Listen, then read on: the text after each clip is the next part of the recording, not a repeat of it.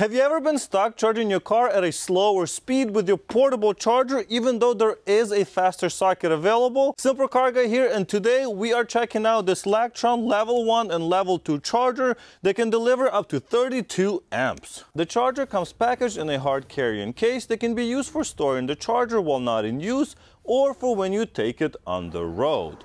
Inside, we find two swappable plug ends that can adapt the charger from level 1, 110 volt charging that maxes out at 12 amps, to level 2, 240 volt charging that maxes out at 32 amps. The plugs on the ends are the NEMA 515, which is the standard outlet at every home, and the NEMA 1450, which were used for dryers in the past, but now have become the standard for level 2 EV charging. The charger itself feels very high quality, especially the charging cable, so it should withstand harsh garage conditions without any issues. I did notice that there is no wall mount included, so if you wish to mount it in your garage, you would have to buy it separately. But in my case, I will be carrying this in my car as my main portable charger. Speaking of charging, let's see what the difference is between charging at level 1 and level 2 on my BMW i3.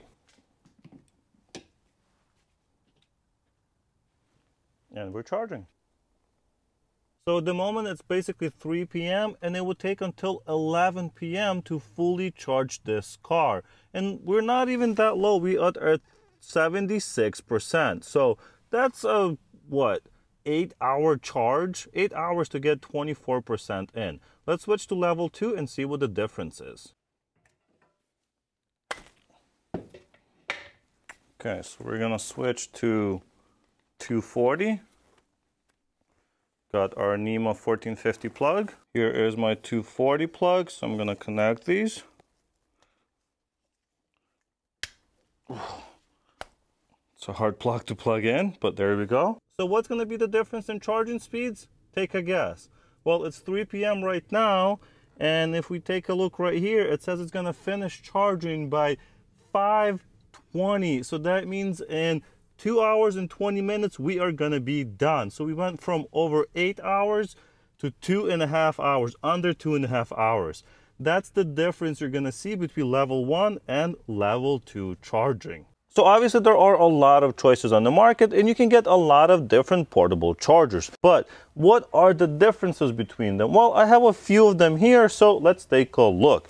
This one came with my car, and I believe this is the OEM for BMW, the turbo cord. This does support 120 and 240 volts, so yes, it sounds pretty good. But the problem is it only supports 16 amps, so once you can't go over 16 amps. If you do, you will melt stuff in here. And well, just look at this cable. It's all, yes, it's flexible, but it's very thin. And of course, the length is not that great on it. It's not cheap either. It costs as much as this one right here, and this one can do so much more. Now, the next one I have here is a little bit better. It has a much nicer cable. It's pretty thick.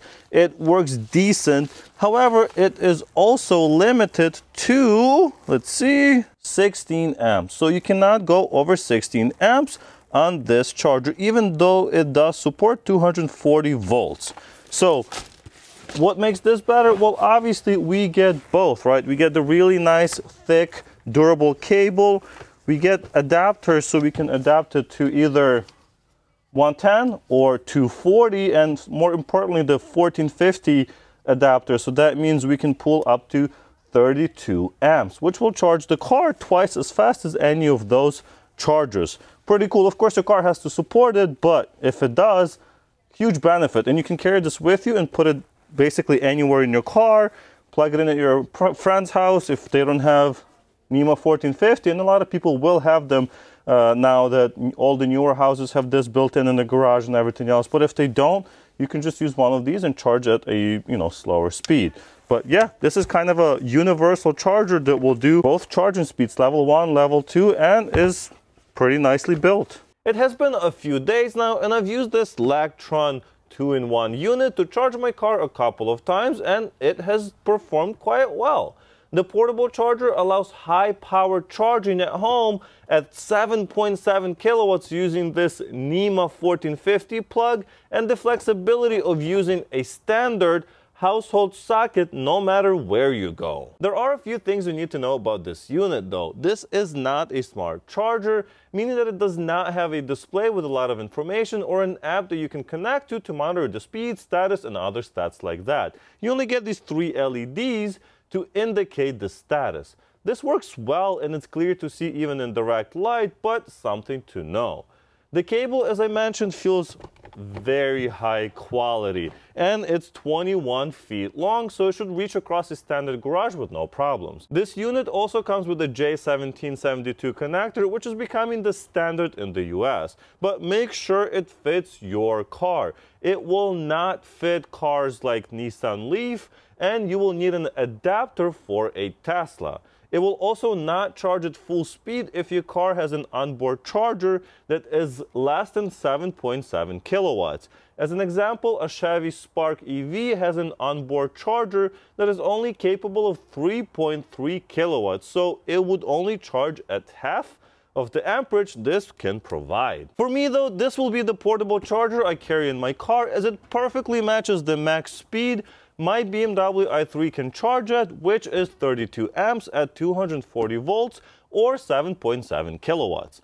I hope I have answered all of your questions, but if not, leave your questions and suggestions down below and I'll be happy to address them.